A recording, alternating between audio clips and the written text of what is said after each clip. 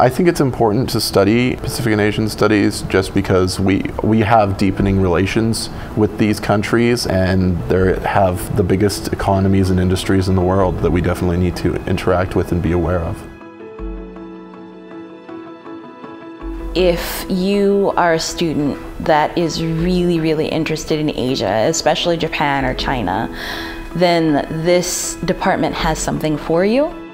I had an opportunity to go abroad and study in Shanghai for 1 year, and it was a really tremendous experience. I learned so much there. My language ability enhanced so much, and the stuff that I learned in class, I was able to use it in a real life situation.